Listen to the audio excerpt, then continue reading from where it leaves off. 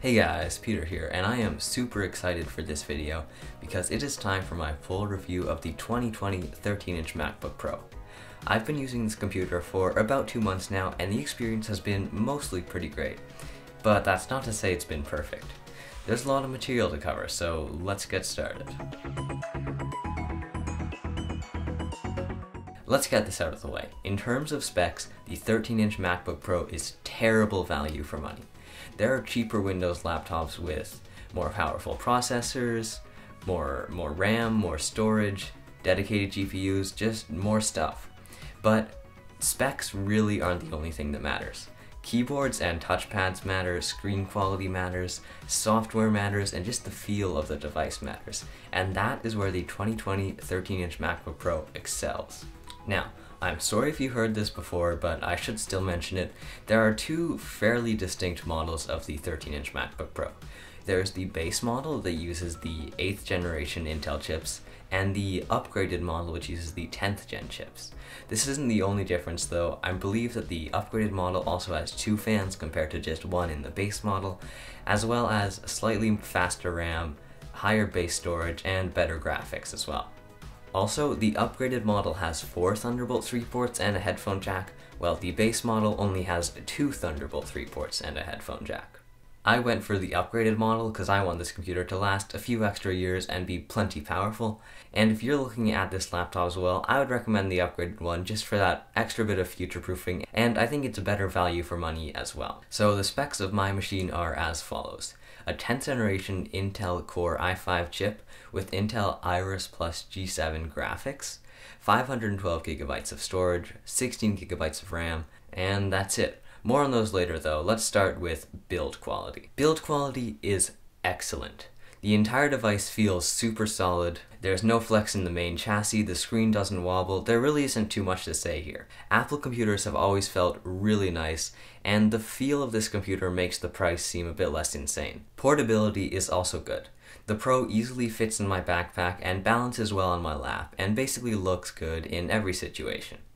The port selection though is less ideal. With 4 Thunderbolt 3 ports and a headphone jack, everything can work, but it takes dongles, and I mean a lot of dongles. In the future, USB-C will be great and will probably cover basically every need, but right now I need a dongle to plug in my USB drives, my SD cards, my HDMI display, just everything takes so many dongles. Fortunately, I got this USB-C hub from Amazon that just arrived yesterday, but before now it was really annoying trying to get just about anything to plug into this machine. Next we have the keyboard.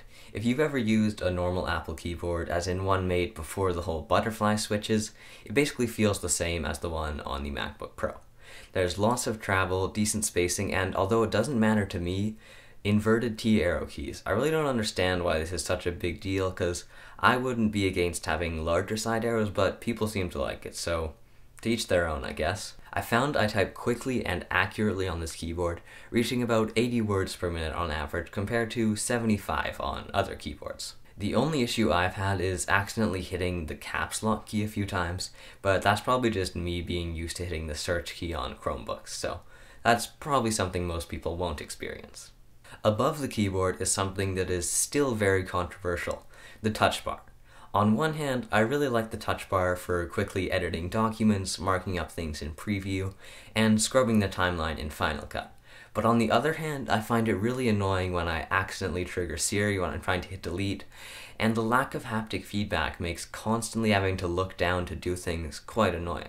I think the fact that Apple never brought the TouchBar to the MacBook Air really prevented developers from taking advantage of it, because a decent subset of Apple Mac users don't have MacBook Pros, and having to code new things just for the MacBook Pro TouchBar is kind of a waste of time.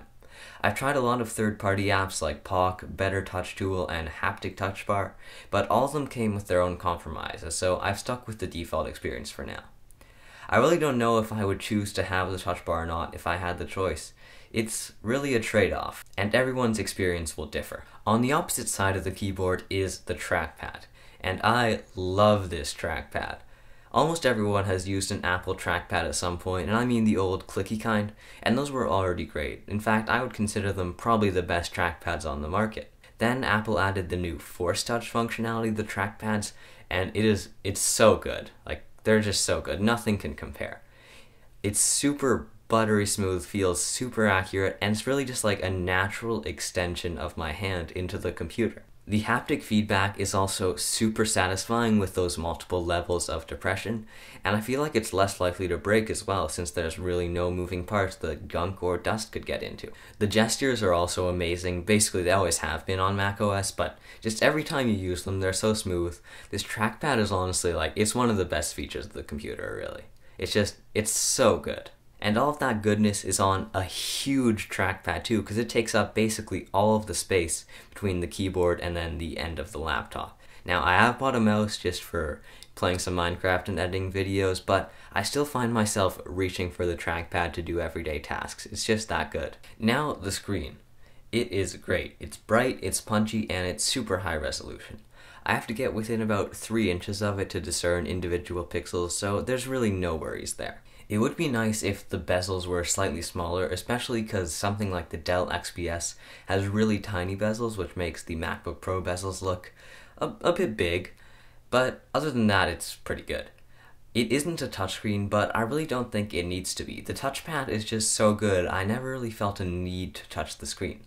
Although macOS Big Sur does give you bigger icons and more space between menu items, I still think it would be a pretty poor touch experience. Not touching the screen also minimizes fingerprint marks, but I found the few fingerprints I did get on the screen really stuck and were quite visible.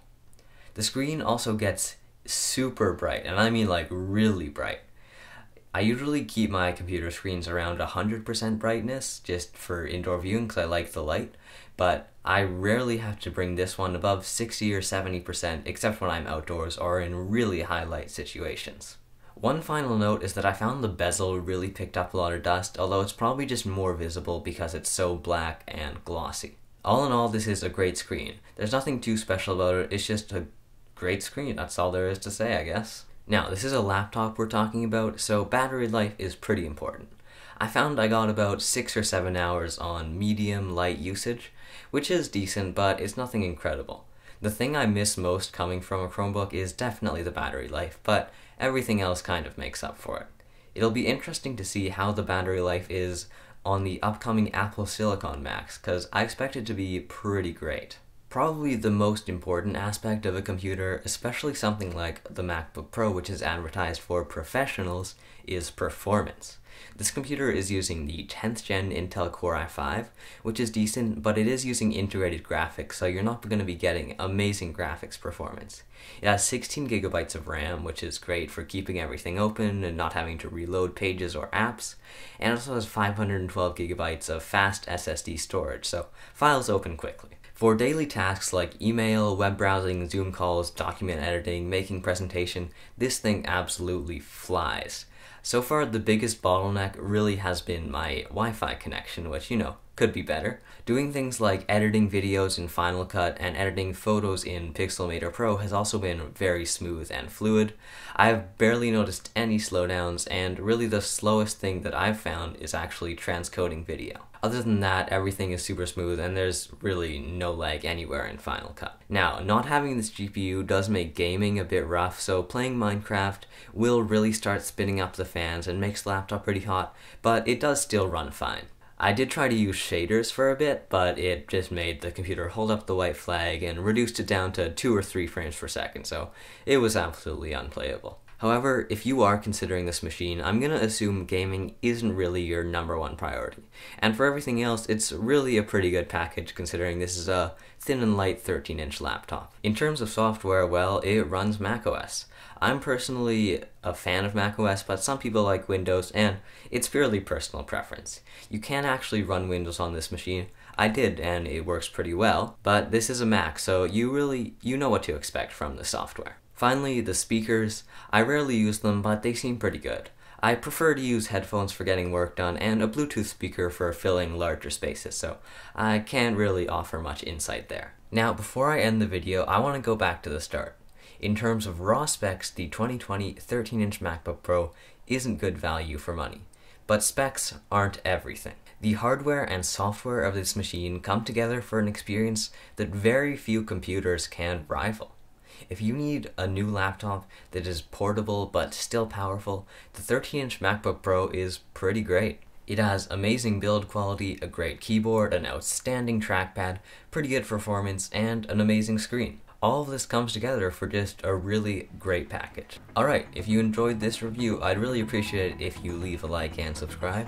If you're new to the channel, I have some other Mac videos you might want to check out, links on the end screen. As always, thank you very much for watching, and I will see you in the next